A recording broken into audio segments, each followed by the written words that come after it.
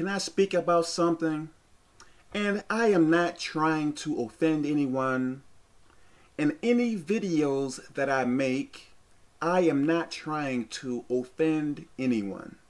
I am not trying to make anyone mad at all. Like I said, it does not profit me to purposely make people mad for absolutely no reason or at all. I like peace. I don't like strife. I really don't. So let me get to my subject. It is a very good thing to correct people.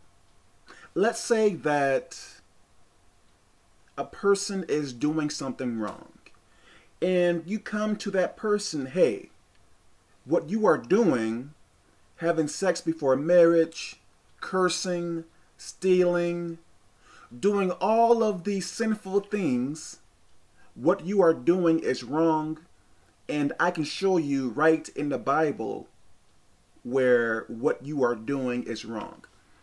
There is nothing wrong with that. There is not. But if you are willing to correct, make sure that you are able to handle constructive criticism as well. Don't be one of those people who are so willing to say you are wrong, you need to change this, you are wrong, you need to change this. Don't be that way if you can't handle constructive criticism. If you can't handle someone telling you what you are doing wrong. For instance, you are saying to a person that they are doing wrong and they need to change. And they may say, okay, good, okay. Then when you are doing wrong, a person approaches you and say, hey, what you are doing is wrong.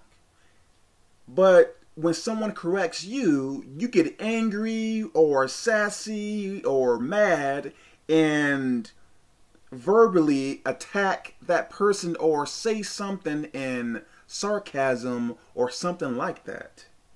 You can't be that way. Because we all are growing more and more in God. No matter how long you have been serving God, we are still growing more in God.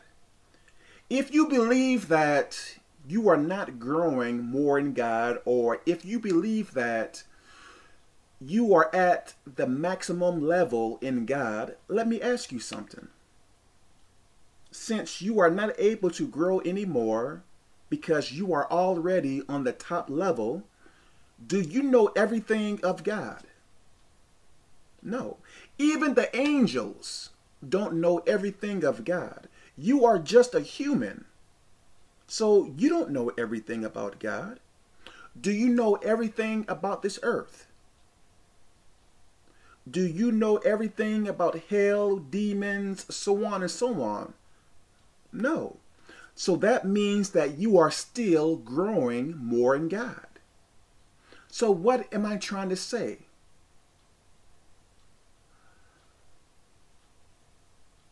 How will you be able to know something or do something right? For instance, let's say that you know something from here to here. And let's say that what you don't know, or something, how can I say this? Let's say that what you know is from here to here. Now, there may be something way over here. So how can you do this right when you don't know anything of it? I pray that makes sense. So what you know, is from here to here. And a person is informing you something that you don't know, because what you don't know is outside of my two fingers. So maybe it would be easier if I had a third hand, right? So what you don't know is outside here. So how would you be able to do this right when you don't know anything of it? So if you believe that you are on the top maximum level in God, that it is impossible for you to learn anything else, how can you improve? How can you grow? Because you know that you don't know everything, so you are still growing. But if you are not willing to listen to people, you are going to fail. Myself, as long as you come to me in a respectful way, I am going to listen to you. For instance, this guy, I believe he is 16, 17. I don't care how old you are. I don't care how young you are. The truth is the truth. He was telling me, actually more than one time, he was telling me some things that I have to change. And I was going, when he was telling me this,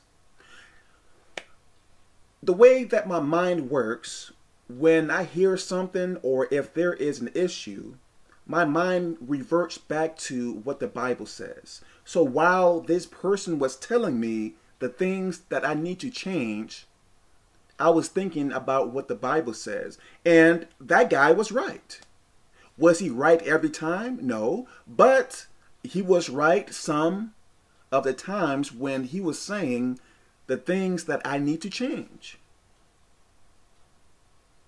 So I am going to listen to you if you speak the truth. I am not this person, you know, I am on YouTube and you need to change this and you need to change that and you need to change this. While if I am doing something wrong, when someone is confronting me, I am like, whatever, you know, you don't know more than God about me, or you don't know more about God than I, so I am not trying to listen to you. That is pride.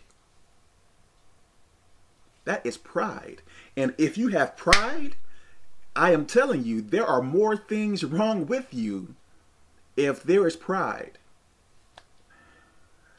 Some people say that they only have one sin. No. The one that you see, you are only seeing one. Usually when you have one sin, there are more things that you have that you don't see. So, from my understanding, when a person says that they have one sin, no, because if they look deeper, they have way more than one sin. Because usually a sin is going to connect to another sin, another problem. So you just don't have one issue. There are more issues. A person may say, well, Kevin, I have a masturbation problem, or I have a lust problem, or I just have an anger problem. No, there is something else. There are more sins. Well, you know, if I can just get over this sin, this one sin, everything is going to be okay. No, once you get over that one sin, you are going to find out that there are much more than just that one sin. I pray that all of this makes sense. If you are willing to correct people, which there is nothing wrong with that, make sure that you are open for correction as well. And also, if you are willing to correct people, make sure that you are living for God. The Bible teaches against people trying to correct other people when they are in sin. How are you going to tell me what to do or what I should change, even if you are right? How can you tell me what I should change when you are in sin? Like, you are doing so many wrong things, and you are coming up to a person, hey, you should change that, you should change this. It doesn't even sound right. How about you correct yourself? Once you get right, then go out and correct people. Myself, I have really no problem telling you all about the bad things that I did in the past. Why? Because I don't do them anymore. This is why I speak so freely about it. Well, Kevin, you shouldn't speak about it because people may judge you. I don't care. I speak about what I used to do because it may help other people. Yes, people may say what they want to say, whatever, but it is going to help more than hinder. Like I said, I speak about it because I don't do those things anymore. I have no want to do them anymore. That is why I speak so freely about my past sins. I am not so much about image and stuff like that. I don't really care about those things. As you can see, you know, I have hair all over my face. You see it? I didn't even shave. Look, I got hair all over. I had to cut my hair, but I have not cut my hair or anything. This old shirt, I don't care. I care about going to heaven. All this other stuff on earth, yes, I may want this and that, but my main concern is living right. So this is why I make videos to help other people that are willing to change. If I can change, and I was very bad when I was in sin, if I can change, anyone can change. You just have to put forth an effort. Do you believe that it was easy for me to change? Many times I would cry out to God. So many times. Asking him to help me. I don't want to sin anymore. Blah, blah, blah. But some people think that they can change within a day or two and wonder why things are not working well with them when they are not willing to sacrifice everything for God. I sacrificed much for God, and I am still sacrificing. The more I elevate in God, the more I see I have to sacrifice more. Then when I elevate higher, I have to sacrifice more. Higher, more, higher, more. I'm telling you, until it is to the point where I don't have anything else but God. I pray that this makes sense. It was not easy for me. The only thing you see is how I am now, but you don't see how I was before and how hard it was for me to get from where I was all the way up to now.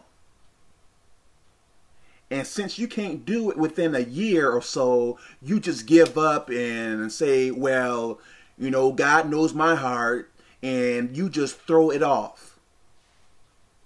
No. Even now while I serve God, it is still a struggle. If anyone says that serving God is easy and they don't have to fight hard to serve God, you have to look really hard at them, because something is not right. Something is not right. If they say that they don't really receive demonic attacks, or they really get along with everyone is so nice to them, and they are not having any troubles and stuff like that, the first thing that comes to my mind when a person says that, they may still be in sin. Because people that I know that are serving God, it is constant persecution in some type of way. Either by demons or about people at their jobs and stuff like that. Constant persecution. So be very careful of people who say, oh, the Christian life is so easy. It is so fun. It's so happy. You need to be careful of those people. I'm serious. I am really serious. If you are willing to correct, make sure you make yourself open to be corrected as well. I make myself open to be corrected. Now, if you come, like I said, if you come to me talking crazy and stuff like that, hey, I'm not trying to hear you. But if you are really nice and come to me in a very respectful way, I am going to hear you. And I am going to check what the Bible says with what you are saying. But I am going to hear you out. But don't come to me, Kevin, blah, blah, blah, blah, blah. You should shave your face. You should cut your hair, blah, blah, blah, blah, blah. I pray that this makes sense. God bless.